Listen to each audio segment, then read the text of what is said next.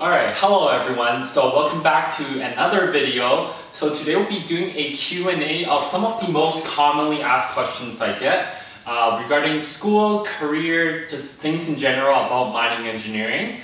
So let's get started. We'll have 8 questions today, and the first question is, what type of projects have you worked on? So I won't be able to go into all the details, but let's start off with the capstone project that I did for graduating from my UBC mining engineering program. So the capstone project was on seasonal thermal energy storage, or STES for short. So basically we looked at modeling the heat transfer in and out of mine waste rock stockpiles. And so essentially the idea is in northern climates where it's very cold, heating is very expensive, and we want to model to see if it's possible to store the exhaust heat from mine equipment, so like haul trucks, etc., into those waste rock stockpiles. We store that during the summer, and then we extract the heat during the winter when it's cold, and we use it to heat the mines. So we actually use a program called Fluent Ansys to do the modeling of the thermal heat transfer. So that was our graduation project. That took around 8 months. But then throughout my career, I've worked on different projects ranging from designing a closure drainage surface by changing tailings deposition. For an oil sands mine, I did dump designs, dike designs, scheduling, pour plans for a coarse tailing structure, haulage system designs. So that's basically just roads and ramps. And yeah, so those are some of the projects that I've worked on. Okay, next question. Which of the project was your favorite, or which one of the projects was your favorite? So it's really hard for me to pick just one, but I would say that in general, my favorite projects have a few things in common. So number one, they're all multidisciplinary. So that basically means it's not just a project of mining engineering, but usually there are some other aspects involved. It could be, for example, costs, environmental benefits, things related to mechanical engineering, maybe even some like chemistry stuff. And then the second aspect is that they're very intellectually stimulating. And so like a lot of the projects that, the ones that I like the most, they didn't have like one straightforward answer. Usually they involve some trade-off of some sort, and that involves talking with the different stakeholders, understanding what their concern is, before arriving at a conclusion and deciding which one we think is the best for the mine. So those two factors, interdisciplinary and intellectually stimulating, often they tie together, but those are two things that are common to my favorite projects. Okay, number 3, how did you become interested in this particular engineering discipline? So if I had to answer that question with one word, it would be curiosity. So I became curious about how to prospect and develop.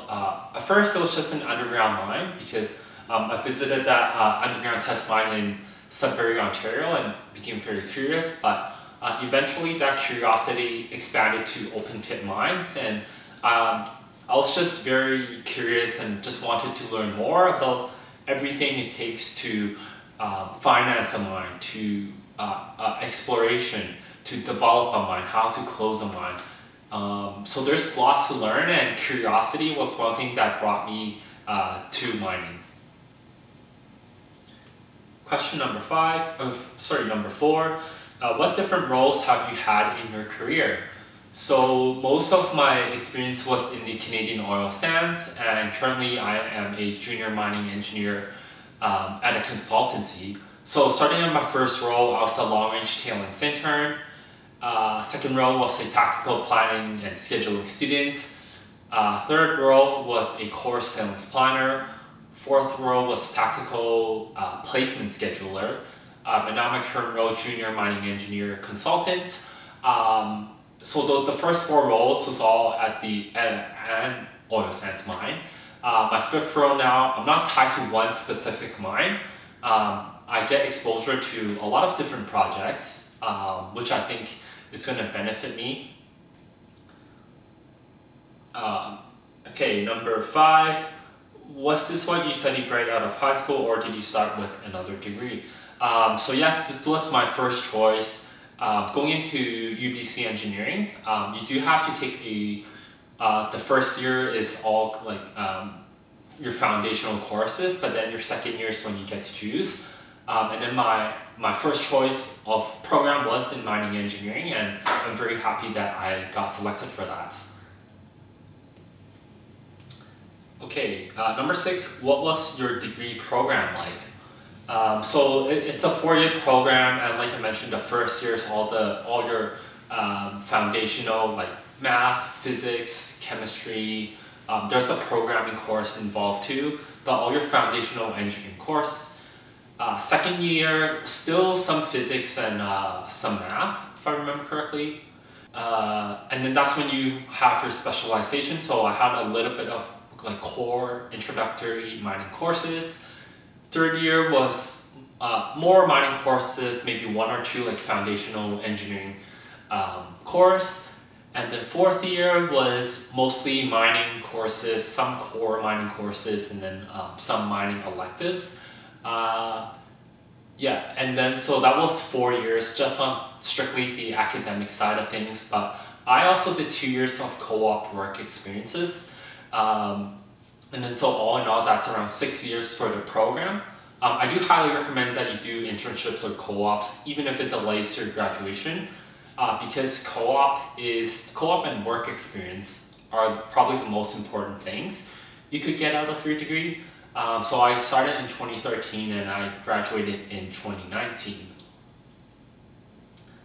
Let's see. Number 7, what was the process like to get to where you are today with a focus on getting licensed? Okay, so to answer this question, it may differ slightly between whether you're which province you're in. So currently I'm in the province of Alberta, and then I did make a video on how to become a professional engineer and basically how to get that designation. But I'll summarize in short. In short, you need 4 years of work experience. You also need to ensure that your work experience meets the 22 competencies that they have set out. And so that involves technical stuff, cost management, project management, teamwork, I think a little bit of leadership, ethics, professionalism. So you're gonna meet those 22 competencies. And then so that's some work experience parts. You also need to do a professional practice exam that focuses on law, ethics, and professionalism. And so this is a 2.5-hour exam, all multiple choice, 110 questions, and you need 60% to pass. So between those 2 things, those are the main things that you need to get your designation, but there are more I guess like more things that you need to check off before you submit your application. And again, I'll have that, and I'll talk more about that in the video that I've made previously. Okay, so we're on to our last question, question number 8. Was mining engineering what you expected to be? So I would say yes in general. Although I came into mining engineering thinking I was going to do hard rock mining, so like, I don't know, gold, copper, or whatever. But instead I got into oil sands. But all in all, I would say it's what I've been, expected. You get some very challenging, I guess like assignments, tasks to do. There's a mix between field work and office work, and there is such an interdisciplinary I guess discipline that there's always going to be constant challenges, lots of things for you to learn. And I would say it's been an adventure, and I think it's just beginning for me because I spent quite a few years, or I guess like 4 or 5 years in the oil sands, but now with this consulting role I get to explore a lot more different commodities, locations, different tasks. So there's definitely so much for you to explore within the world of mining and engineering. And I personally look forward to a lot of the challenges that are going to come. Okay, so I think this wraps up this video for the Q&A. As always, if you guys have any questions, comments, feel free to leave them down in the comments below. Or if you want to ask it on Instagram, feel free to shoot me a message at my handle at Kwan_FVNG. Alright, so that's it for this video, and we'll see you on the next one.